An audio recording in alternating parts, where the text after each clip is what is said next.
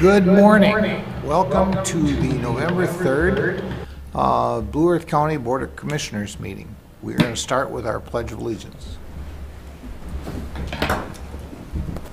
I pledge allegiance to the flag of the United States of America and to the republic for which it stands, one nation, under God, indivisible, with liberty and justice for all. All right. We'll go to our agenda, Bob. Mr. Chair, there are no changes to the agenda today. Langhammer moves approval of the agenda. People seconds. Got a motion and a second. Any discussion? Jesse, could you call a roll, please? Commissioner Purvis. Aye. Commissioner People. Aye. Commissioner Landcamer. Aye. Commissioner Brunder. Aye. Chair Stuenberg. Aye. Now we are going to talk about the Highway 14, CSAH 56, 55, and 17 intersections near Eagle Lake. Absolutely, Mr. Chair, thank you for the opportunity to speak today, as well as thank you to... Okay, we lost sound. He's not muted. I think he's froze. It looks like his screen is froze. Scott, I think your screen is froze.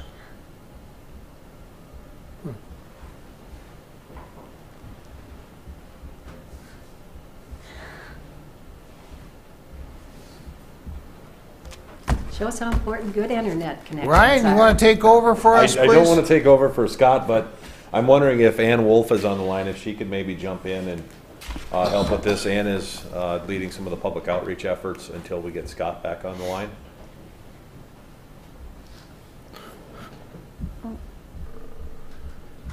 She's muted. Oh, there we go. Thanks, Ryan. Yeah, I'm actually just going to send Scott a message here quick and see if he's able to hop back in.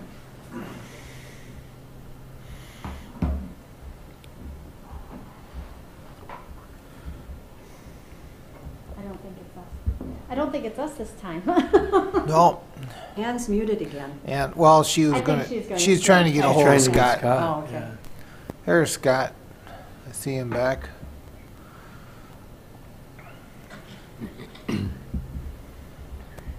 All right, folks, I apologize. Power outage. I have no idea why. Oh, no. That happens.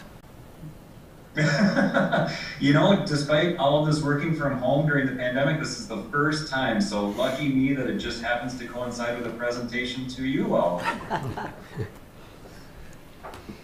So, if you'll bear with me,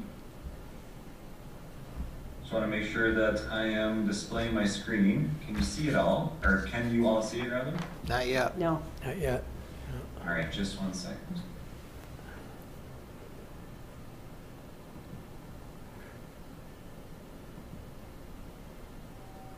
All right, let's try that. There we go. There we Thank go. you.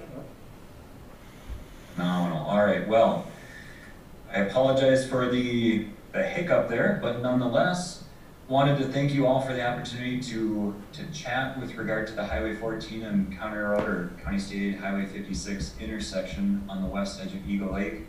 I wanted to cover 4 things today. A quick update on the status of our both outreach with City of Eagle Lake as well as the pavement markings that were placed at the intersection. Wanted to review the results from our online public engagement effort that concluded last evening. Wanted to discuss some of the comments that came from that outreach effort, and ultimately identify a preferred alternative that we can move forward with for a safety improvement project in the summer of 2022. The schedule is incredibly tight, even when contemplating construction in 2022, and we will have to have that preferred alternative selected by the middle of this month in order to be successful in delivering for 2022.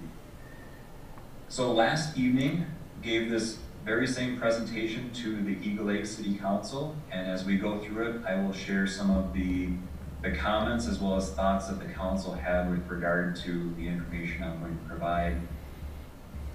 Now, when we last spoke, I had commented that MnDOT was moving forward with the installation of some additional pavement markings on County Road 56 as Highway 14. In particular, the installation of a stop bar to help to encourage motorists to stop closer to the intersection. That stop bar is shown in the upper left corner, at least its proposed location, as well as the installation of additional centerline markings. And the goal with moving that marking or installing that marking close to the intersection was to improve that view for County Road 56 motorists, as shown in the picture in the lower left corner of the screen. Thought process being, if we can help to improve their view of that oncoming eastbound traffic, it would help them to better select a gap in their entrance into the intersection. Now, that stop bar didn't get put exactly where I was hoping it to be installed. The installation that actually happened here in the middle of October is shown on the right side of the screen. And it is a little bit further back from where I was anticipating it being installed. And through the discussion with City Council last night, there were some thoughts that, yeah, it should still be moved closer to the intersection. And then there were others that thought, you know what, it actually works pretty well in its existing location. And from observing the intersection, it has significantly improved motorist behavior. We are seeing motorists stop at the stop bar, which is about 20 feet closer to the intersection than they were previously. So we have significantly improved their view of that oncoming eastbound traffic.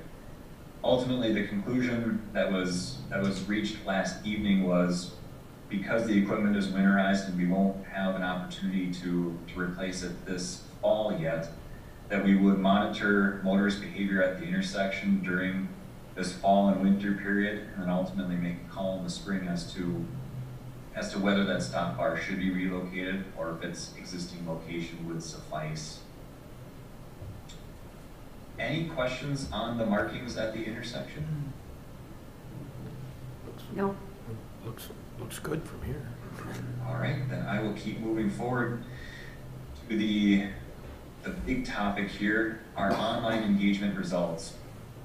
So there is a project website that has been established, and as part of that project website, there was a survey that was running from October 19th through yesterday.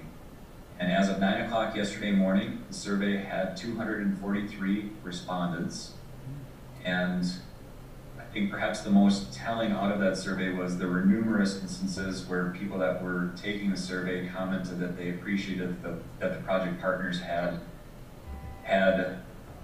identified the safety issue and were taking steps to ultimately resolve it. So that was very good to hear. Of the people responding to the survey, 65% self-identified as Eagle Lake residents, 32% responded as commuters or pass-through traffic, and the remaining 3% either identified as other or freight hauling or business owners. The survey had an embedded video that went through the three concepts that were being contemplated. So about a 7-minute video that walked them through the right in, right out concept, concept number 1, the 3/4 access, which is concept 2, and then the R-cut concept, concept number 3. And after viewing the video, the survey asked them whether or not they had watched the video, and 99% of those responding said that they did indeed watch the video.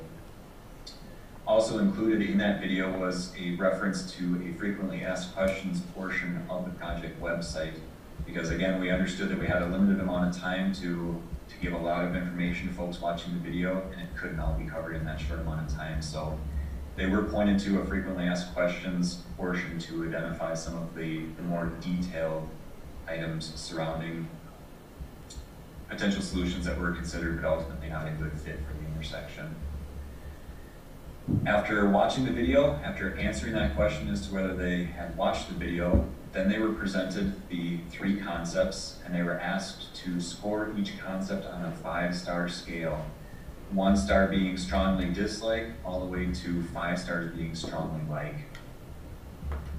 With regard to concept 1, the right in, right out, where again the median at the intersection that exists today would be closed, and no left be allowed at the intersection. This concept scored on average 2.18 stars, with 83% liking or strongly liking, and 69% disliking or strongly disliking. Concept 2, the 3/4 intersection. This concept would continue to allow the lefts on Highway 14 onto CASA 56, it would still prohibit the lefts from CASA 56. This concept did score higher at 2.72 stars, with 32% of respondents liking or strongly liking the concept, 50% disliking or strongly disliking. And then finally, concept 3, the R-cut, average score of 3.06 stars, 43% liking or strongly liking, 40%.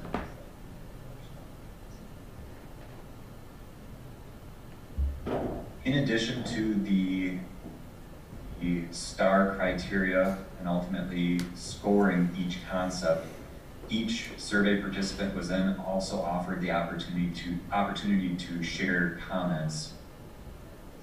Free form so they could type in whatever they wanted.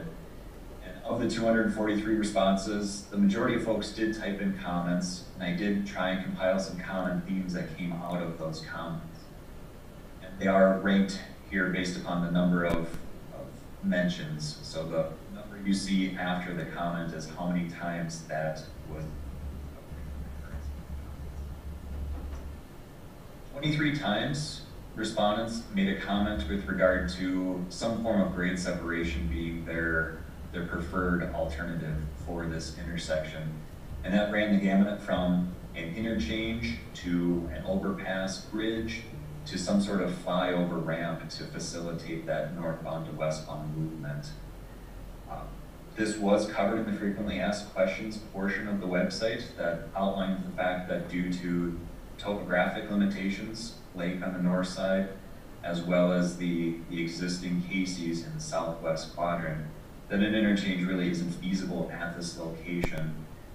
There was also dialogue in the frequently asked questions portion surrounding funding, the simple fact that we don't have enough funding to take care of all of the needs, let alone address some of the niceties that we would like to see on our highway system. So this was covered in the FAQ, but not specifically in the video or in the survey. Another common trend was, and this is to the credit of the folks that were taking the survey, they acknowledged or recognized that the crash problem that we're having at the intersection is with northbound CASA 56 traffic getting hit by eastbound Highway 14 traffic. And they posed the question, with an R-cut, you are still going to have that movement of that traffic needing to cross the eastbound lanes to get to the dedicated turn lane that serves the U-turn. So really, how is that going to solve the problem? And we will revise the FAQ to specifically include a response to this common question. And really what it boils down to is, with the existing intersections configuration, there are a number of things that the CASA 56 motorists have to comprehend and ultimately contend with. They need to find a gap in eastbound Highway 14 traffic, which during peak hours can be difficult at times. They then need to perceive that there is an existing acceleration lane. And if they don't perceive that, then they're also trying to find a gap in westbound traffic as well.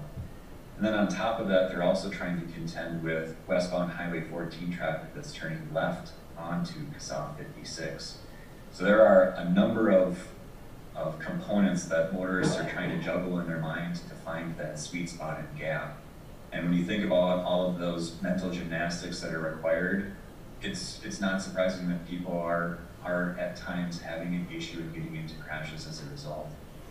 The R-cut would obviously simplify that significantly, because at that point they are really only needing to find a gap in the eastbound Highway 14 traffic, at which point they can cross directly into the dedicated turn lane that serves the U-turn. So at a high level, first blush, it would seem that the R-cut wouldn't solve this problem, but by removing all of the items that need to be tracked at the intersection, or greatly reducing the number that need to be tracked, we would see a crash improvement. There were frequently requests for westbound acceleration lanes to be included as part of the R-cut concept. And we covered that during our last discussion here with the board. There are two options for a westbound acceleration lane. You could either install one on the median side, which becomes problematic for two items. One, really only passenger cars would be able to make that tight U-turn into that acceleration lane. Vehicles towing trailers or semis would not be able to make that tight turn. Then also there is the conflict with traffic in a median acceleration lane, potentially conflicting with traffic that is trying to get over into a dedicated left turn lane at CASA 56. That then brings us to another option, which would be putting the westbound acceleration lane on the outside or the north side of the westbound 14 lanes. And that in and of itself also comes with complications because while folks could pull directly into it, they at some point would need to merge back into 14 traffic. That is another conflict point. And then also, similar to the grade separation discussion, it is a matter of cost. So from a traffic volume perspective, while those acceleration lanes would really be nice, it's a want and it's not a need. So we need to really focus what limited funding resources we have on the needs versus the wants. A surprising comment that came up 8 different times from the survey respondents was just to leave the intersection as is. And a lot of these comments, and granted, they could be made anonymous. There was no requirement for email address or contact information. But a lot of the 8 people that made this comment, it was, this is just poor behavior on the part of motorists. The vast majority of folks are able to get through the intersection. Don't add any inconvenience, just leave it alone. And I think that all 3 project partners recognize that we all at times can make a mistake, and we shouldn't have to pay for that mistake with either a trip to the hospital or even worse, our lives. And so while the vast majority of folks are able to safely navigate the intersection, we have an opportunity to improve the safety of the intersection to make sure that no one is ultimately paying for a mistake with their life. 7 times folks actually asked for eastbound acceleration lanes. So for CASA 56 traffic looking to continue east, they were asking for an acceleration lane. Again, this ties back in with the discussion on westbound acceleration lanes that, again, this would be a really nice element to have, but it's not a need. The frequently asked questions portion of the website also covered flasher systems. So traffic approaching when flashing, traffic entering when flashing, similar to what is deployed on Highway 60 between Faribault and I-35.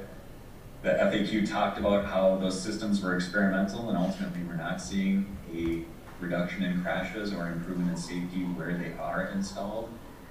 And ultimately, MnDOT is not looking to pursue installation of additional systems. Reviewing the FAQ is not a requirement of the surveys, so some folks might have seen it, some folks might not have, but ultimately 6 people did ask for some form of flashing light to warn motorists of approaching traffic at the intersection. There was also a concern about Concept 1, which would have diverted traffic onto CASA 55 or Lee Ray Avenue, but the fact that it is a residential environment and not wanting to send highway traffic or diverted highway traffic onto that road. That came up 4 times. And then also another FAQ element was discussed why reducing the speed limit on Highway 14 isn't a good option. Despite that, we did still have 3 people that suggested it as an alternative to the 3 concepts that were presented. So those are some of the common trends that came out of the survey responses. I'm curious, does the board have any questions on these trends or in particular the results that we got? I don't have anything. When you gave the second concept, did you explain that there would be signs coming out of Casey's that would send them down to County Road 17 and over to 12? We did. That was part of the presentation, and we showed a graphic and an example of what some of that signage would look like. I think, Mr. Chair, that a lot of it boiled down to there is a perception that Old 14, CASA 17, that the vast majority of motorists using that road aren't perhaps driving as fast as others would like them to. And again, this is me reading between the lines.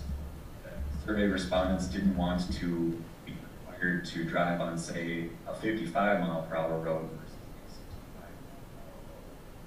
despite the fact that when you contend with the amount of time that it takes to find a gap in 14 traffic to successfully get onto westbound 14, coupled with the safety aspect of using Old 14 or CASA 17, those benefits didn't weigh in their mind enough sufficiently to endorse concept 2. Okay.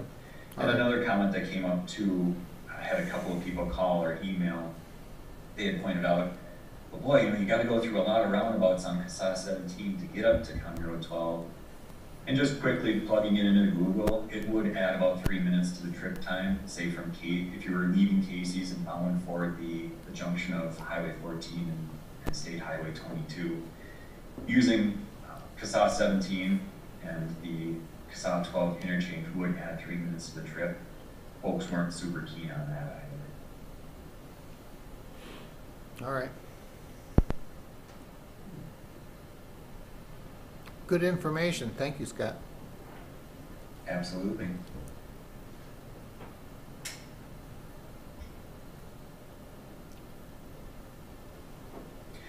So I allow you all to contemplate questions or additional thoughts. I can share that when I was presenting this to the Eagle Lake City Council last evening, really I can boil it down to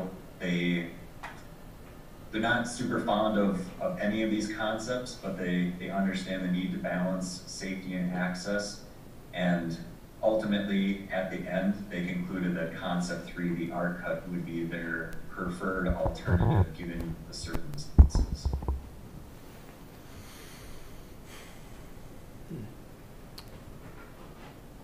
All right. Mr. Chair. Go ahead. Good morning, Scott. Commissioner Brunder here. Good morning. I'm not surprised by these survey results. I mean, we all know that if you have to pick from these 3, I think the concept 3 did give us the most movement and some safety aspects.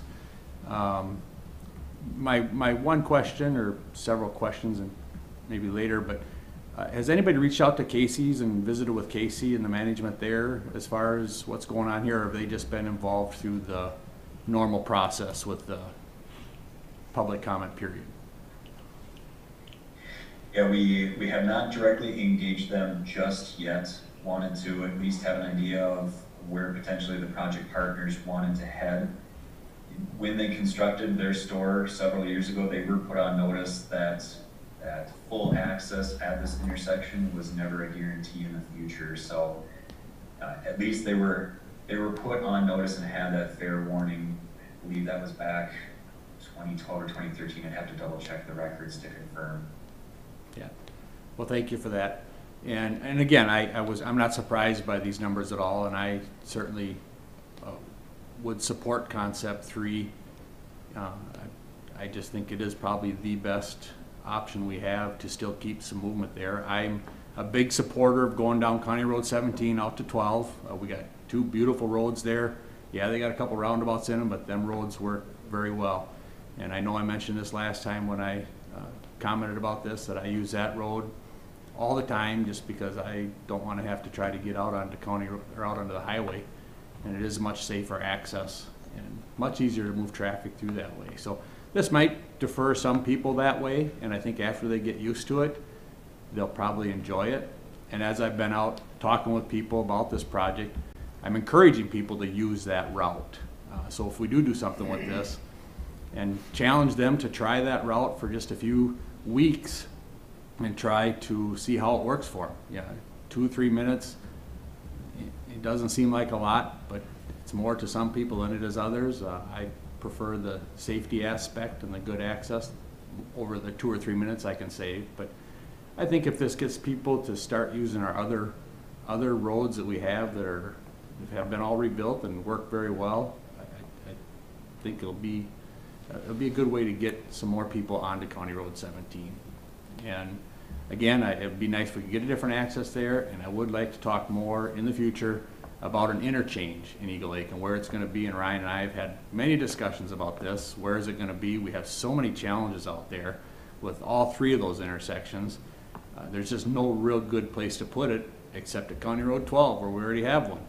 And so, and I know that's 15, 20-year project, but I would encourage us to start talking about our options, if there is any, because if there isn't any at the end of the day, we need to move on, so I would appreciate that input. Absolutely, Commissioner, and that was as part of those 23 comments about overpasses. There were frequent comments about, well, Waseca has interchanges, Janesville has interchanges, and some of the feedback that I shared with the city council last evening was, the vast majority of interchanges that were built on 14 were built before we had the R-Cut in our toolbox. And the fact that, for the cost of one interchange, you can build 10 R-Cuts, you can improve the safety of 10 different intersections versus make one really, really convenient and safe access. That's pretty significant. How do you tell 9 other communities, sorry, I can't solve your problem because I built an interchange over here? And so one of the things I shared with the council was, with our 14 expansion project out to Duone, you will see 2 new interchanges constructed with that project. But it's important to note that Nicolet County is bringing millions of dollars to the table to help facilitate the construction of those interchanges. And so what I shared with the council last evening was, an interchange absolutely is not out of the cards for Eagle Lake, but I think what it's ultimately going to require is significant cost participation on the part of our local partners to make something like that become a reality in the future. So I don't want to say by no stretch of the imagination will Eagle Lake never have an interchange, but it's going to have it's going to require some significant discussions and some tough decisions with regard to, as you pointed out, where's the best spot to put it, and then ultimately, how do we all pay for it? Yeah, and there's just so many geographical challenges. We got a railroad, we got wetland, we got a cemetery, we got developed gas station. Just every intersection, every way you turn out there is a challenge. I mean, on top of the money, we just can't change the way the lay of the land is. I mean, it doesn't matter what we do there. So I understand all that, but we just need to try to figure out if there's something we can do out there. Absolutely. Good presentation so far, though. Thank you. You're welcome. All right. So then, thinking about next steps, so City Council of Eagle Lake has already opined they're supportive of Concept 3. Ultimately, I'm looking for the county board to share their thoughts on what direction they would like to head. As I mentioned at the beginning of the presentation, really need to have this decision settled here so that we can really continue, or at least really with great effort, kick off our design effort in the middle of this month, which would run through December of next year. So a little over a year to get it designed. And then ultimately, we would be looking for construction in the summer of 2022. Well, Scott, Commissioner Brunder here again, and I certainly will support option number 3 with the R-Cut. I don't know if we want a motion on that, or I guess I'm not sure of the procedure. Do you just want consensus, or it's not on the agenda for a vote today, but. No. Yeah, Mr. Chair and Commissioners, we weren't really anticipating a motion being issued today. We could potentially bring it back on the 7th, the 17th would be our next meeting. Yeah, I would prefer that, and I can get up and talk to some people in the community between now and then. But at this point, I certainly will support option 3. And I apologize, had to figure out how to crank the speaker on my laptop, so I didn't quite catch all of that, but if I understand, ultimately it will need to come back for a separate agenda item for a formal vote. Is that accurate? Yes, we did not have it on the agenda today as an action item, so we would bring it back on November 17th. Okay. No, and that's perfectly fine. So unless there are reservations or concerns from the board, my plan would be to move forward, having our designers ultimately design for Concept 3, knowing that obviously the board still needs to take formal action on it. Is there any concern with that strategy from the board? I don't have a problem with that. No, I think it's all right. Nope, sounds good, Scott. Outstanding. Well, again, sincere thank yous and appreciation for your time and your continued partnership to get to solving the problem that we're having at this intersection. All right. Thank you, Scott. Thanks for your time and your work, Scott. You're welcome. Thank you. All right. I think we'll go on to Public Works. Ryan? Good morning again, Commissioners. Good morning, Morning, Ryan. Ryan. Like your button. You voted. Thank you. Decided to take care of that first thing at 7 a.m. this morning before the crowds were there. MRCI has a polling station just up from our office, and the parking lot is full, the road is full, proceeding to our office, the entire stretch of Map Drive. So great Isn't to that see exciting? people getting out there and exercising their right to democracy. That is. I just got a text. I'm a little concerned. It sounds like there's a power outage that goes out to Mount Cato, and the government center's out of power also. Oh, no. Oh, my. Which impacts some of our polling places, so hopefully it doesn't last long. Well, maybe that had something to do with the power outage that Scott had. Scott just had. That would be could my be. assumption. Yeah, I'm not sure where he resides. Not but- a good day to have a power outage. It's not, it's not. Well, I've got some action items for your consideration today. The first item included in the board's packet is professional services agreement for County State Highway 27 reconstruction in Eagle Lake, including the city utilities. The agreement included in your board packet does include the design of the road, storm sewer, sanitary sewer, and water main. Obviously, the sanitary and water main are city-owned utilities. That's about a 3/4 mile of a long project. And it does also include an ad alternate for construction staking and for full-time construction observation. The county staff plans to administer the construction contract, so it would still be a Blue Earth County contract. We would still make payments. We would attend weekly construction meetings, etc. However, the struggle we're having right now is the fact that we have an extremely busy year next year with our own staff, as well as the loss of one of our boots on the ground and design folks who move for family and potentially future marital reasons. So I can't fault him for that, but that will leave us with having to replace that position and uncertainty with the experience. Regardless, we're going to be stretched thin next year with 41, 27, 1, 57, 14 interchange, and CSAH 82 projects. Our staff is going to be extremely busy. We won't have somebody to put in the field on that project. And we will really struggle to get the construction staking done, especially with the city utilities require extra work that our crews are just not accustomed to doing. So if you look at the cost per foot basis of this proposal, and we did request a proposal from Bolton and Mink because they are the city's consultant engineer, and there's in these circumstances where there's the overlap with the city utilities included in the project, we tend to find efficiencies of scale by going this route.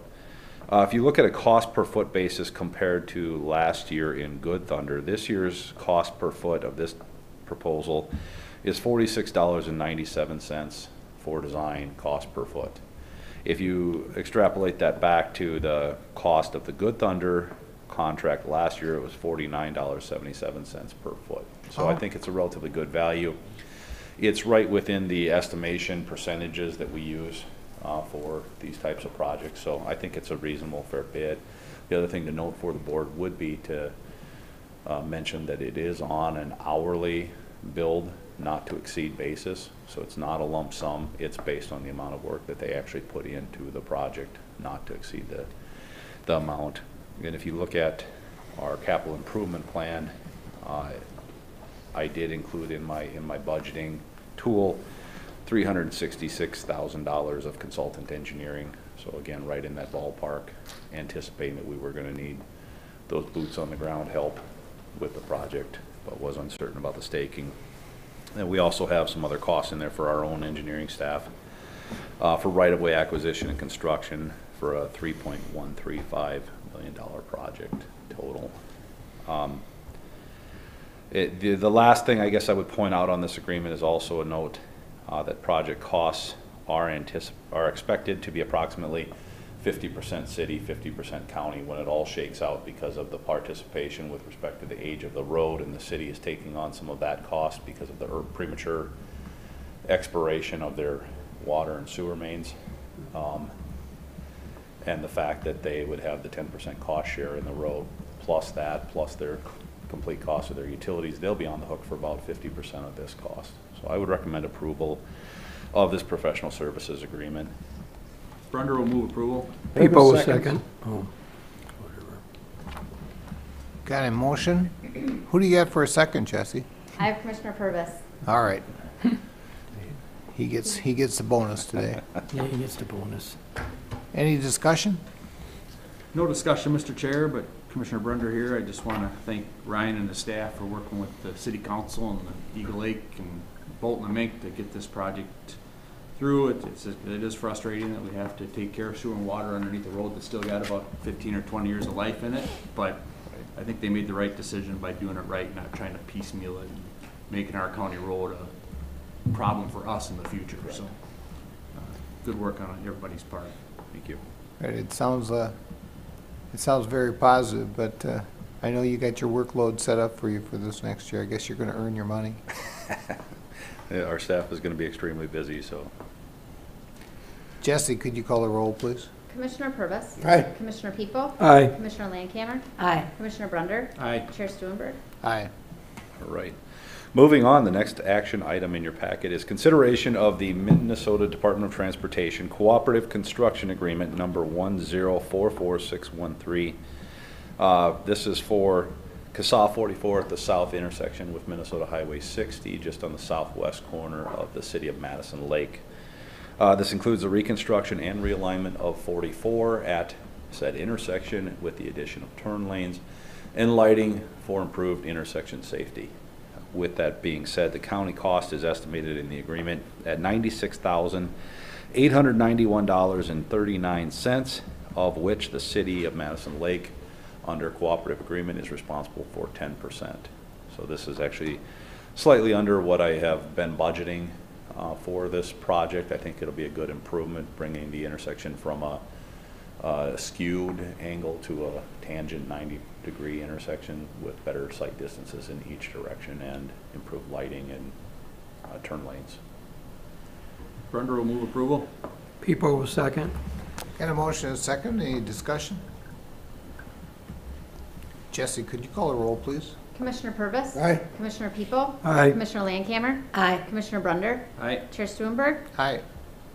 All right, and near the end of this packet, there is a resolution for approval. Again, this is part of MnDOT's process, that a resolution from the county board to enter into this agreement be approved as well. Brunder moves approval. People second. Got a motion and a second. Any discussion?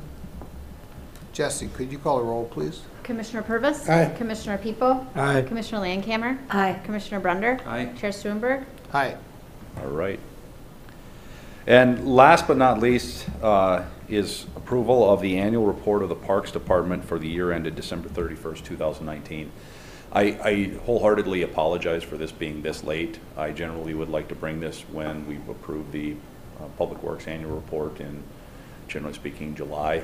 However, our limited park staff has been flooded with all of the COVID-related issues. I hate to keep going back to that card for an excuse, but it's very real in some of the delays that we've been facing and the just tremendous amount of extra work.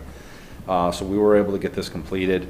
And I won't go through it and read it to you page by page because I know it's a long report and you've all had time to take a look at it. But just to hit on a few of the high points in the summary, the first thing I want to point out, and it's under park operations, that our park system benefits greatly from having many dedicated employees. And I want to get that out there because I'm very grateful for the hard work that they put in. They do a fantastic job and they are very dedicated along with our county board, our park advisory board. So we're very fortunate in that regard. There were a total of 6,659 mobile and tent camping nights during the 2019 camping season, a decrease of 500 nights over the previous year of 2018. Revenue collected at Bray, Daly, Duck Lake, and Rapidan Park and Williams Nature Center totaled $166,659.57 from rentals, wood sales, et cetera. That was a decrease of $15,598.80. Again, likely due to the reduction in camping nights and weather associated. With that being said, the $3 RT Vision fee that was adopted in 2017 generated $6,827.13 to fund the reservation software upgrade that was implemented in early 2019. The reservation system continues to prove its use with 2,447 reservations made online. The park improvements over the year, several, but to hit on a few highlights, 175 tons of riprap for the shoreline at Bray Park, the installation of a water softener in the newly remodeled Daly Area 3 bathhouse. Crews also remodeled the Area 4 bathhouse with wood paneled ceiling, all new lights and fixtures, fresh paint and electrical upgrades. I think we toured that on our road tour, so that turned out very nice. The Daly Park Area 1 campsites were enhanced with gravel parking pads and the installation of new RV outlets. Construction of a new Area 1 comfort station began, at least with respect to the professional architectural plans and bidding. Again, that was moved into 2020, and that's near completion, or is effectively completed, but funds were expended in 2020, with the county leading the construction efforts. We also seeded the 8 acres of native prairie grasses at Red Jacket Valley Park, along with another 3.16 acres of a dry forage mixture, and sealed and leveled the Williams Nature Center 1.5 mile of nature trails. So I'd be happy to answer any questions on the report. I think if we go to page 7 of the report, just a couple of graphics that I find more helpful than the sheer volume of text. The one he just went by is my favorite one. Which one? What page is it? It's where all the parks are. Oh, the map. And how many there are. I Yes. mean, I think we're an unusual county for having this many parks for our size. Absolutely. Yeah. So that's my favorite graphic. The parks are actually a diamond here for us. I mean, and our park staff are second to none. Yes. I mean, they're amazing people. They do an awesome job. I've heard a lot of stuff over the year. The improvements for Daly Park down in the southern part of the county, and how nice that's been. I'm absolutely very shocked we didn't go a lot lower because of COVID. We had to give up a lot of parking spaces because of COVID, and I'm surprised that we got as much as we did. Yeah, it was extremely busy given the fact that we had to block off, I think a daily was a dozen campsites or so. Yeah. Every Use that week. revenue. Yep. And that's a huge amount over the course of the year. Right. Yeah. That's, But the graphic here is summation, a pie chart of the park's revenues. You can see that our primary revenue source still comes from the local sale or local tax, property tax, and then from operations about 192,000, and then some miscellaneous revenues totaling about 30,000. And looking at the expenditures, maintenance and operational of our parks consumes the super majority, with some funds going to construction and a little bit towards equipment. But it's all, a lot of it's going right back into the parks again, just like our public works program. If we go to page 9, there is a nice bar chart of revenues and reservations. So you can see the camping reservation and the revenues associated with that on the top. You can scroll down to the boat rental revenues. We are seeing a decrease in that. That'll be almost flat with COVID. A lot of that was suspended. It's a lot of work for the caretakers, and with risk associated with COVID for relatively low economic return. I know people do enjoy it, but it's one of those things we had to dial back. And then you can see wood sales on the bottom. So I think all in all, it's tracked fairly well given some of the weather that was had in 19, and then as we do the next report for 20, obviously we'll see some impacts associated with COVID. So with that, I'd be happy to answer any questions or would request approval of the report. Move approval of the report. Landcamer? People seconds. Get a motion and a second. Any discussion? Good report. Good report. Really nice job. Thank you. Nice job, and yeah, for considering the COVID and all that. I know the guys work hard in parks. Yep, and again, All we'll get the all the 21 out, the 2020 version out, hopefully much sooner. Well, and the thing is, our park employees don't quit working just because the park's shut down. Nope, Yeah. they're Because very now busy we all have- year Now round. we have to be cleaning up and getting ready for next year. They do a lot, and they're not a huge department. Correct. And then when winter comes, they start helping us with snow removal and, Yep, Mhm. and, you know, this report is put together by Corey and with the returns she had to do this year because of the cancellations. And then she's also been helping with some FEMA-related issues that we've been battling with FEMA to try to get some reimbursement on, so very busy. And I think the new software was a good investment. I mean, I think that's really important to invest in some of those things, because I think they pay for themselves later Absolutely. on. Yes, thank you. very positive. Any other discussion? Jesse, could you call a roll, please? Commissioner Purvis? Aye. Excuse me, Commissioner People? Aye. Commissioner Landcamer? Aye. Commissioner Brunder? Aye. Chair Stuenberg? Aye. Okay, a few informational items for the board, construction projects updates. CASA 10 from Vernon Center to 1, the work is complete, the road's been open to traffic. The final bituminous wearing course will go on next year. We like to leave off that top 1.5 to 2 inches of hot mix, so that if we get any bumps or anything like that or sediment, we can go back and take care of it the subsequent year, put a smooth final lift on, get it to that final 10-ton strength, but turned out to be a really nice project. CASA 41, bridge replacement project, all the pier piling have been driven. One pier stem has been poured, and they're prepping to pour the second pier stem and pier cap this week. So they're still on track to get the abutments, the piers, and the beams set before suspension of work for the winter. CASA 27 from Highway 14 to CASA 2. No work is going to happen this year due to the contractor's workload. They'll begin fresh in spring of 21. We were hoping they would perhaps get some of the drainage work off of the road completed. However, it sounds like they have a busy fall pipe crew workload, so that's not going to happen. But I'm confident they have adequate resources to hit it hard next year. The County State Highway 16 trail project, again, I think we've covered that. No work will be taking place this year. The contractor preferred to tackle it all next year, but I think we got obviously good bids because we gave them said flexibility. Planning projects updates, the County State Highway 57 North Riverfront Drive and US Highway 14 roundabout interchange. The virtual open house meeting is scheduled for November 17th from 4:30 to 6:30 p.m. Notice will be sent out this week. I just actually, before the meeting, jotted a revision down for the letter, so we're hoping to get that even mailed out potentially today. We have been coordinating with MnDOT, who is hosting the information on their project website page.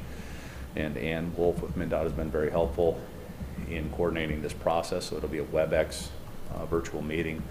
And we will also offer the opportunity for some of the other businesses that are going to be heavily impacted, or say Loyola, to set up an individual meeting with us in that notice as well if they can't attend the virtual meeting or if there's inadequate time to go through all of their concerns. It was in the paper this morning, talking about the projects, and that was one referenced. Good, yes, and we'll also be doing a public notice for the online meeting as well, just to ensure that we've tried to reach out in as many different venues as possible to get to people and press releases, etc. The 90% plans are complete, so we're looking forward to taking on that step and moving this closer to construction. CASA 1 from 9 to 90, right-of-way and plan completion efforts are ramping up, getting appraisals done, determining final right-of-way limits, beginning to make some of those plan revisions. Should be on track again to deliver that for 2021. Construction to start, that'll be a 2-year-long project most likely, given the just sheer size of that project and some of the staging required. CASA 82, Victory Drive from Stadium to Hoffman. Plans are at 60%, moving toward 90. We're also talking about public open house meeting for that, again in a virtual format. We probably could have forced it into the mid-December. However, I prefer not to do that. I like to leave a lot of things out of that December to December stretch because of the holidays and people's minds aren't on those types of things. So we'll target early January, or early to mid-January for that public open house meeting. CSAH 27, the Eagle Lake Water Main Replacement Project will begin design this month with the approval of the agreement in today's packet. CSAH 16, from the Le Sueur River to CSAH 90, that project was included in our capital improvement plan for 2021 construction. Right now, we've got design in a place where we're comfortable that we could deliver the project. However, I wanted to talk with the board this morning. I think I'm pretty strongly leaning towards probably delaying that project. It's not a critical, from a time frame standpoint, that I think we could get it on the shelf and done. But given some of the constraints that we're going to have with respect to our workload next year and our staffing, coupled with the uncertainty of revenues due to the COVID impacts, we're anticipating in both our construction and maintenance dollars at least 11% and maybe up to a 15% impact. And just looking at how some other projects have kind of jumped up on us with respect to the Eagle Lake in town, Mapleton County Road 7 next year, and also Vernon Center still wanting to go now that they receive bonding dollars for their reconstruction in town. Kind of looking that that project we may push pause on that for the time being and delay it to a future year when we've got adequate resources, both revenue and staffing, to better facilitate getting it done. So I wanted to at least make the board aware of that's what we're looking at. If you have any concerns with that, I'm more than happy to discuss it, but just okay. Okay with that. I mean, we certainly acknowledge the pavement is degraded and it's due, but we've got a lot of roads out there that are in that condition, and we're doing our best to keep up with them. 7 in Mapleton, from Borkert Street to a half-mile south. Last week I met with the city and the school district to discuss a 2022 project, so we'll be getting to take the next steps, which will include a cooperative agreement and soliciting for proposals for design work. So that should be a positive project between the three different entities at play. Maintenance contracts have all been completed for striping, gravel crushing, and gravel hauling. And just briefly, a Rapidan Dam update.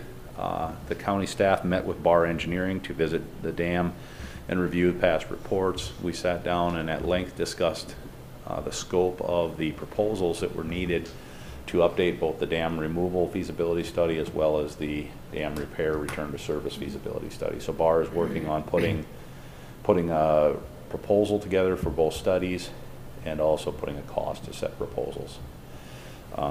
We did talk about reaching out to the DNR to see if they'd have ability to cost participate in perhaps even the removal study. So that's something on my list to get in touch with the DNR, but in parallel, Bar will be starting to put the components together for that study.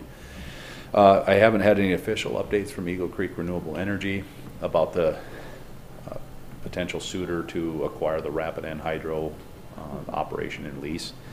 However, staff did tell us when we were visiting the dam that they were still planning on having that group come in and do testing of the turbines and some of the electrical generation components. So I think it's a positive sign, but unfortunately both things are kind of hinged on each other. Our decision is hinged on what they do, and their decision is hinged on what we do. So I'm just doing my best to try to keep our side of the equation moving forward. So I'd be happy to answer any questions with respect to that or anything else I've covered. No, very good. All right. Thank you. That's all I have. Ryan. Thank you. Thank you, Ryan. Short break, Mr. Chair. Yes, we will have a short break. Didn't have to do that honestly.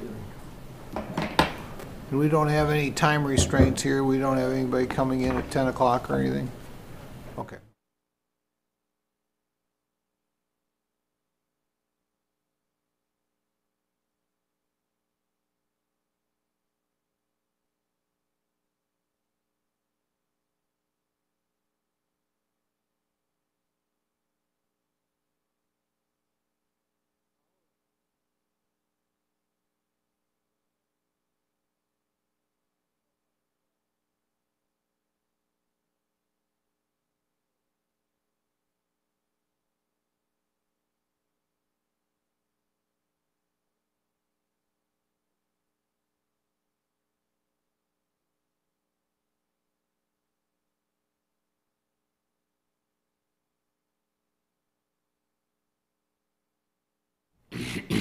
Okay, well, welcome back. We will go to the Blue Earth County Attorney's Office update. Mr. Chair and Commissioners, thank you. I just want to point out a couple of different things. We are in the process of finally upgrading our software system that we've had probably, I believe, for ongoing 12 years now. It'll be a web-based platform, which will be much easier to use as we can access it pretty much from anywhere. A couple of other things. We continue to try to catch up on the mandatory court hearings and whatnot. I've told you before that we typically have between 80 and 100 pages of hearings on any given week. Last week we had 123 pages. This week we have 110 pages. So those numbers continue to go up as we play catch up, and I think that we'll continue to play catch up into the first quarter of 2021. So other than that, we have been working with some of the school districts. We will continue to work with more of them in the future. We've got a meeting next week with one of the school districts regarding, since there's a lot of virtual learning going on, how do we effectively deal with the truancy issues, because it's easy, as one of the assistant principals said, it's easy for me to say the student's sitting in that seat, and if they're not sitting in that seat, I know that they're truant, but if they're working online, what can we do to make sure that they are doing what they need to be doing? So we're looking into those issues. This is the time of the year that we start getting more and more truancy referrals and working with the school districts and probation on those issues, but to try to keep those kids in the school. So any questions, concerns, or comments? Otherwise, I'll let you continue on, Mr. Chair. Do you seeing any truancy issues being with the online stuff that's going on right now? We have had, there's been an online school for a number of years, and we've dealt with that online school. They're really good about informing us when students aren't achieving what they believe should be achieved, so kind of using that as a measuring stick of what they should be doing and what they shouldn't be doing.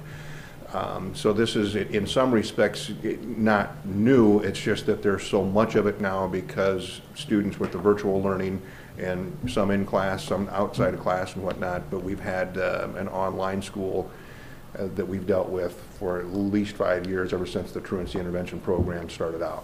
So, okay. Just one question. When you go to, I can't think of the right word now. I had it in my brain a minute ago. When people just line up to go to court. Arraignment court? Arraignment court, that's. Yes. Could you just explain that to people? Because I don't think most people really understand that. Sure. The typical arraignment court would be if someone receives a traffic citation. Typically, these are misdemeanor cases that are set for arraignment. If they have a speeding ticket, if they have a driving after, no insurance, careless driving or whatnot, they can come into arraignment court. They can plead guilty or not guilty. If they plead not guilty, then the matter is set on for a pretrial. Then there's also Rule 8 hearings. Rule 8 hearings typically take place in the afternoon. They'll sprinkle some in the mornings depending, but typically the Rule 8 hearings, and those are associated with gross misdemeanor and felony complaint summons matters, or even warrants and orders of detention, but those are different than the misdemeanor track. The gross misdemeanor track and felony track are pretty much the same, but the misdemeanor, you come in and plead guilty or not guilty, that's when we send typically, depending on the number that are there for arraignment court, 2 to 3 prosecutors to try to resolve those cases there, so we don't have to open a file in our office, so we can get upstream on these. And these are typically, many times, now with the city of Mankato, obviously, that's the vast majority of the cases, but beforehand it was a lot of the small town cases that the county attorney's office would handle, and the sheriff's office as well. Are any of those done electronically, or do people have to come in for those? They are doing a hybrid. They have been doing some electronically. They've been doing some for quite a few weeks now, since I believe it was back in September that Judge Walker came in, and that we would know that we would get him for 2 days a week for the rest of the year. So he's here on Mondays and on Thursdays, and he does the traffic calendar, the arraignment court, and the Rule 8s, and then there's an uncontested omnibus block that's typically at 2:30 every Thursday afternoon. On Mondays, he takes care of kind of the regular miscellaneous calendar. People come in or want to come in for any probates, any type of orders for protection, those types of issues. Okay. Yeah, I think when we can do it electronically, it's, especially if you got a speeding ticket or something, as opposed to having to come in. To me, it makes sense. Right. The judges and the clerks and even the attorneys will tell you that doing these hearings over Zoom is much more time consuming than doing them in person. Yeah. Because the judge and the judge's clerk, if you and I are in front of the judge and then the judge decides you two need to talk, then they got to put you in a breakout room, and then you two come in and then you're dealing with something and the judge is bouncing back and forth, but it's definitely much more time consuming for the courts and the attorneys. The court administration will say that as well. It's nice to be able to do it, don't get me wrong, because we should be doing it and we have been doing it, because I know they worked and they finally, right before COVID hit, were able to get ITV in the jail, even though it's not in the jail, it's in the holding cell in between courtrooms D and E, but then at least we can take care of some of those things. Once the new judge gets up to speed, so to speak, in Nobles County, in Worthington, then the judge in Watonwan County will handle all probate matters district-wide. Oh. So, and that will take off of our judges' plates the commitments and any of the other probate matters, so that'll be a little bit of a help. The last time that the courts, and they do this frequently, and I was just talking to Judge Anderson last week about some of these matters and timing and how time-consuming some of these cases are. There's enough judges within the district. It's just that if you look at the judge need in Blue Earth County is greater than what we have for judges, but about 43 to 45% of the population of the 5th Judicial District is in Blue Earth, Brown, and Nicollet County. Okay. So that's where when they shift, they end up coming this way. Yeah, it's just interesting. And, when I think of people, having to take off work, they live in La Center and they have to come to the courthouse in Blue Earth County, or the Justice Center. It's kind of that, how do you balance? Right, and it's, and when it's necessary and when it's beneficial, it's great. When we have, especially on the commitments, when we have people that we have to take to Fargo. Yeah. And when they're in Fargo and we need to have hearings, it's certainly much more efficient to do those electronically than to send a sheriff's deputy 5 hours up, 5 hours back, and then they tag team after a 15-minute hearing and send somebody back 5 hours and then come back 5 hours. So it's basically, you're looking at 20 hours of a deputy's time for a 15-minute hearing. Yeah. I think, that's could be one of the positives of COVID, if there are any, that we're using electronics. Yes. And much more than we were in the past. So I would that's a agree good with thing. that. Yes. So thanks for that explanation, Pat. I think You're welcome. it's nice for people to understand you how very that much, works. Pat. Thank You're you. welcome. Thanks, Pat. Okay. And we'll go into administrative services. Bob? Well, Mr. Chair and Commissioners, the first item is the county board minutes for October 20th. Purvis moves the minutes. Second, Landcamer? Got a motion and a second. Any discussion on the minutes?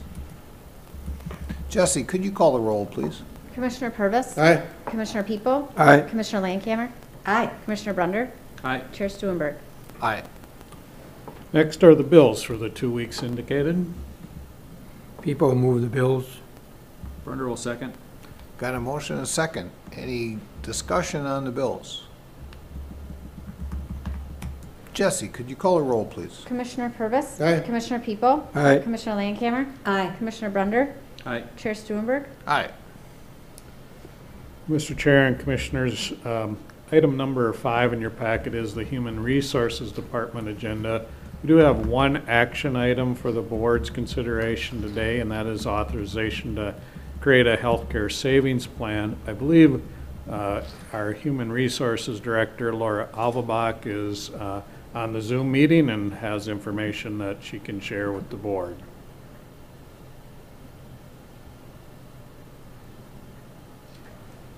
Oh, just a moment, Laura, please. I need to do this. 1 second, I'll let you know. Okay, now There try you to go. speak and see if we can hear you. Good morning, are you able to hear me? Thank you, yes. Thank Good you. morning. All right, well, good to hear that the technology is working as we planned. Yeah, before you is a request to add some language to our employee handbook. And this language is related to a healthcare savings plan. And we currently have a healthcare savings plan available to our the majority of our union employees, and so they have this within their contract. And what a healthcare savings plan is, it allows employees to set aside funds that will at someday will be available to them, typically during retirement, to pay for various healthcare needs. There are some significant tax advantages to having this type of plan available. Who's that? Health sector? Oh. Just a moment here. I'm trying to, we need to have everybody please mute. There we go. Sorry about that, Laura. Okay. That's okay. And so what we're proposing is employees who are non-union and do not currently have this available to them would be allowed or would be required to have any vacation hours that they have accrued over the year that is above the maximum accrual amount. Those vacation hours would be placed within the healthcare savings plan. And so right now we have a maximum of 320 hours per year that an employee may have set aside in their vacation accrual. And so we are proposing to allow up to 50 hours over that 320 to go into this healthcare savings plan. It would happen based on the rate of pay at December 31st. And the language is very similar to the contract language for our union employees.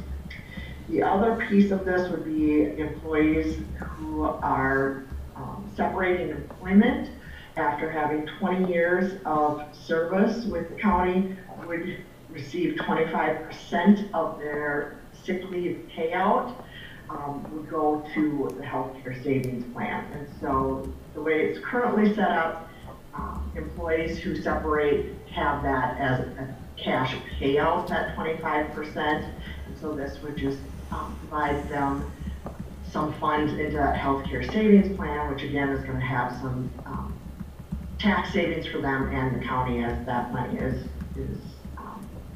tax-free. So that is kind of an overview. I do want to point out that we have really started to make it an emphasis that employees do take their vacation time. I think it's very important for employees to have that separation and have some of that work-life blend. Obviously this year created some interesting challenges and dynamics with that. And so, but that is something that we are really trying to push so that we don't end up with employees having all of this excess accrued vacation and in some cases losing it. Okay. Any questions for Laura? I don't think I have anything, Mr. Chair. Okay, I guess I got a couple. If an employee has a family plan and they use that health care plan, does it pertain to their spouse and their family's insurance issues also? Yeah, there is some beneficiary. Yeah, upon an employee's death, the remaining account balance would transfer to a spouse or dependent or beneficiary. So that account it stays with that employee and then has the regular beneficiary Okay. pieces. I don't have any questions. Okay. Very good. Should we bring it to the board? Brunder would move approval. People- Seconds. We have a motion, we have a second. Any more discussion? Jesse, could you call the roll, please? Commissioner Purvis. Aye. Commissioner People. Aye. Commissioner Landcamer. Aye. Commissioner Brunder. Aye. Chair Stuenberg. Aye. Thank you very much, Thank you, Laura. Yep, thanks, Laura. Thank you. And I think the rest of the stuff is informational. Bob? That's correct, Mr. Chair. We had a promotion of a financial assistance case aide to a financial assistance specialist position. Then we did fill a custody officer position in the jail. Then we have received 3 resignations, one of it being an environmental health specialist in our Property and Environmental Services Department, a resignation of a project engineer in the Public Works Department, and then a nurse in the Mental Health Center within Human Services. And so we're still working through the review process of whether we'll refill all of those positions or not. So you'll see further information on some of those positions in future meetings. All right. Any questions on the informational items?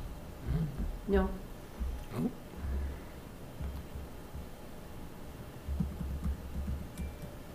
And our next is the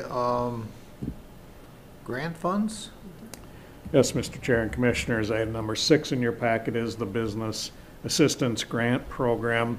To date, the County Board has approved 169 applications totaling just under $1.5 million as part of the CARES funding that the county received that we've issued to businesses in our community. Today, we have an additional 39 applications that have been determined eligible since the last county board meeting. The total of these 39 applications is $358,951.71. The listing of those businesses are included in the packet. Assuming the board approves those 39 applications, that would bring our total to over $1.8 million having been approved. We have a little over $2 million allocated, so you'll see that this would leave about $168,000 remaining. And so just as we look down the road a little bit, we know that we're going to have to cut this program off soon in order to have enough time to process the applications. Staff are recommending that we consider November 6th, this Friday, the last day to accept applications, which would allow us to process those applications, bring any additional ones to the county board on November 17th, and that would still allow us time to get the funds issued by the December 1st cutoff. So at this point, the requested action is a motion authorizing grant awards to the applications that have currently been deemed eligible. Landcamer moves approval. People seconds. Or do you say? We have a motion and a second. Any discussion? It's been really interesting to me to see all these businesses, because some I have not heard of before, and it's nice to see all the different businesses that we have in this county, and how fortunate we are to be able to help them during this time. Absolutely. Jesse, could you call the roll, please? Commissioner Purvis. Aye. Commissioner People. Aye. Commissioner Landcamer. Aye. Commissioner Brunder. Aye. Chair Stuenberg. Aye. Mr. Chair and Commissioners, item number 7 in your packet is an application for an exempt gambling permit. It's a Pheasants Forever chapter that will be holding an activity, I believe, in January. And so staff have reviewed the application and are recommending approval here today. Landcamer moves approval. Purvis seconds. Got a motion and a second. Any discussion? Jesse, could you call a roll, please? Commissioner Purvis. Aye. Commissioner People. Aye. Commissioner Landcamer. Aye. Commissioner Brunder. Aye. Chair Stuenberg. Aye.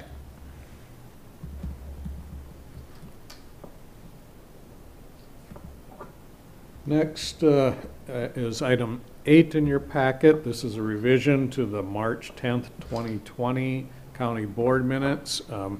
Finance was reviewing some contracts and was looking for the minutes to match up to that contract approval, and we realized that that particular motion was not captured in the minutes, and so we're recommending approval of the revision of the March 10th. Looks meeting like minutes. Commissioner People moved it and Commissioner Brunder seconded. Can they do this one, or does it have to be somebody else? Well, I imagine they could. I Doesn't don't matter believe it who. matters. Okay, I was just curious. Mark, would you like I'll to? just move it then again. Move the revised or. Second? All right. Any discussion? Jesse, could you call a roll? Commissioner Purvis. Aye. Commissioner People. Aye. Commissioner Landcamer. Aye. Commissioner Brunder. Aye. Chair Stuenberg. Aye.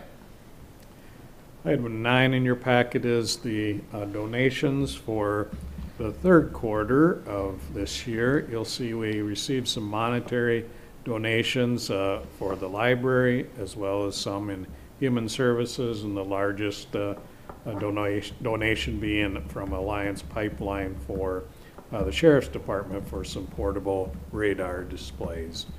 We also had some in-kind donations to the library, and so we're bringing this report here to the board, as we typically do, to accept those donations. Brunder will move approval. People will second. Motion is second. Any discussion? Just a question, the portable radar displays, are those signs that say you're going Yep. 35 and a 30? That's exactly I what they believe are. so. Okay, that's what I thought, I just thought I'd ask. That's all I have. Jesse, could you call a roll? Commissioner Purvis. Aye. Commissioner People. Aye. Commissioner Landcamer. Aye. Commissioner Brunder. Aye. Chair Stuenberg. Aye.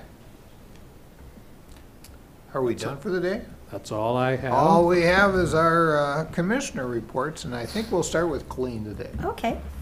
On the 20th, we had the NACO Central Region call, and after that, I was invited to an all-staff meeting at NACO. Deborah Cox is retiring, or I don't think retiring is probably the right word. She's pretty young.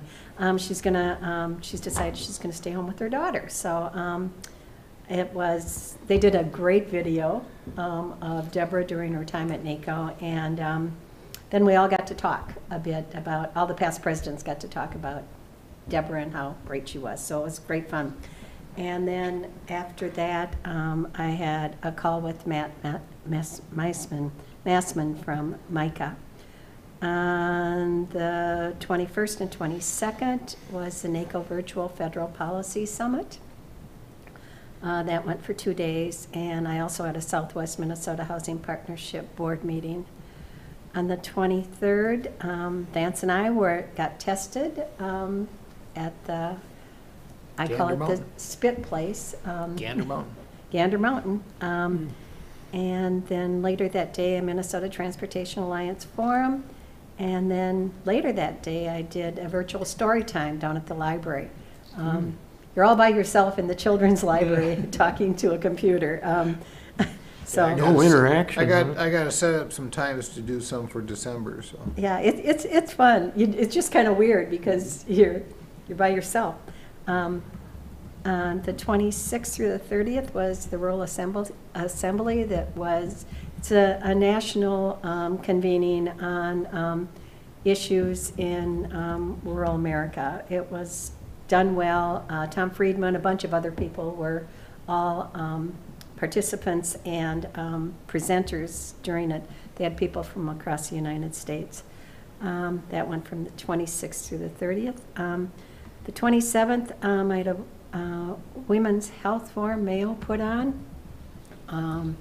And Marianne Bowe was one of the presenters, who's, looking at, how do we interact with each other? How do we help each other? It was well done. On the 28th, Minnesota Transportation Alliance legislative meeting. And on the 29th, I had a Southwest Minnesota Housing Partnership Committee meeting on the projects that we're looking at in Mankato. And that's the end of my report, Mr. All right. Chair. Commissioner Brunder. Thank you, Mr. Chair. My report is relatively short. It being the end of the month, I didn't have a lot of committee assignments, but I have been very busy dealing with some drainage issues out in the rural area with some farmers getting out in the fields and getting the crops out, seeing some damages and tiles and washouts. So we've been dealing with those. And obviously roads with the new snow we got early. The gravel roads are always problematic for the rural area. And then just a few other committee assignments that were very brief. Thank you, Mr. Chair. Commissioner Purvis. Mine is very short also. On the 23rd, Ryan Tilges and I attended a Lake Crystal City Council work session where we talked about the changes that MnDOT is proposing to make on Highway 60 in the city limits of Lake Crystal.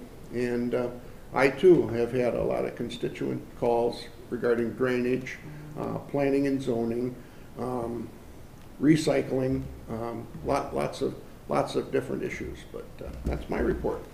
All right. Mark? Okay, thank you, Mr. Chair. Mine's not too long, but on October 22nd, Partners for Affordable Housing Board meeting, much was discussed, including what we're doing to pedal past poverty, and I can talk about that a little bit. And after another date here quick, October 26th, and also for Maple, we did have our Warren Street corridor study. And that's kind of interesting, not far from here. Maybe probably looking at the middle lane for bikes and cars to turn, left, and then we'll have a lane for right, north or south, either both ways. Anyway, that's probably what will happen. I don't know. That's still working on that. And then October 30th, we did have our those involved with our Pedal Past Poverty event. Well, actually, thanks to Kip who gave me the idea, and it ended up that we talked to Brian at MRCI, and we're going to use that new warehouse with the high. Warehouses nowadays always have really high ceilings, pre-stressed concrete, built really solid, and 8,000 square feet. So we're going to have our bicycling event there.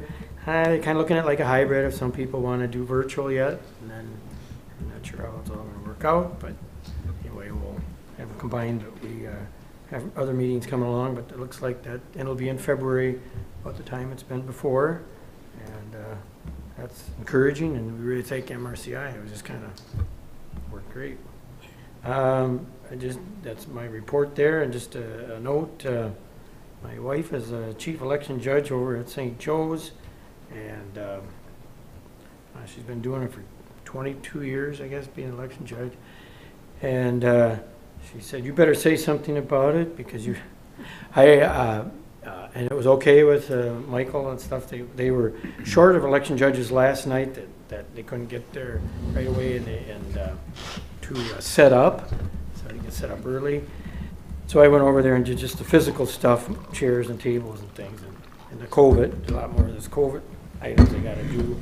And I just want to say, I think the judges, the election judges are maybe not always thanked or appreciated, and they put in a lot of work. And of course, they're there at, I don't know, she left 5:30 or 6 this morning, and then some of them stayed later the last night to take care of the electronic equipment. And so I just want to say a shout out to all the election judges. They do a good job. And our elections department with Michael Stahlberger, they are absolutely the most terrific. And it's great that we have those kind of people in Booth County to keep our elections running smooth and safely and honestly. So Absolutely. appreciate them. I think it's really nice that Shirley started being an election judge as a teenager. Thank you. Oh, good. Well, that's on the record, yeah. Well, and they certainly are unsung heroes, they've, especially this year with COVID Yes. and all the different issues that have been going on. I mean, every year that we have elections, the election judges are out there, and you don't do it for the money. Yeah. You do it because you're concerned about what's going on in the state, in the United States, and make sure things are doing properly. So really, and thanks Shirley and all the people that are for all the jobs they've done.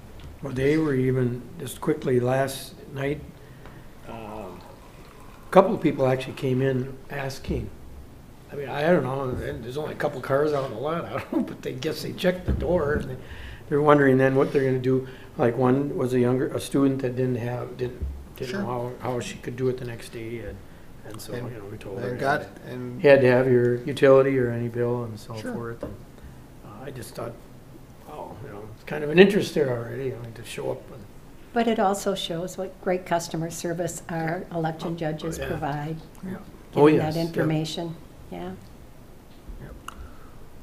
Well, I have a very short one too. We had our Central Region meeting on the 20th for NACO. Ryan already talked about the Rapidan Dam visit that we went through on the 22nd. Got to go into the bowels of the Rapidan Dam, and that's always an interesting trip down to the knowing that you got water rushing over the top of you. And we had our COVID test, and nice to say that both myself and Colleen tested We're negative. negative. Yep. That's one of those things, you don't want to be a positive person when you have your COVID test.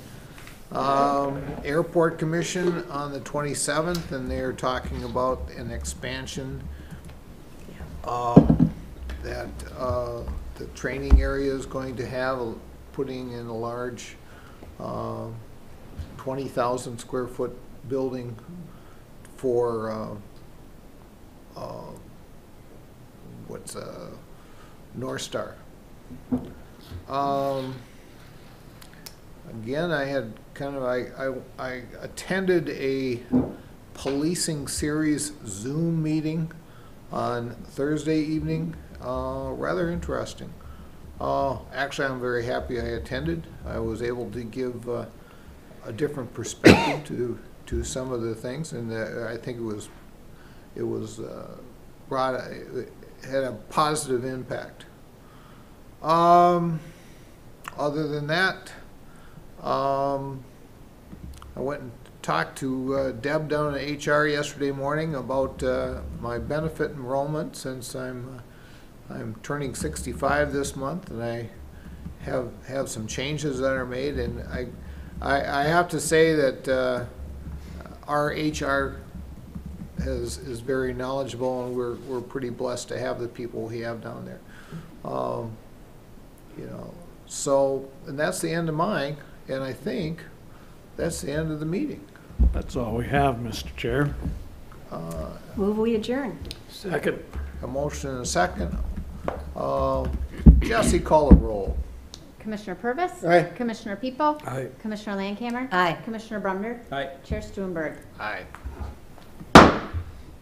There we go.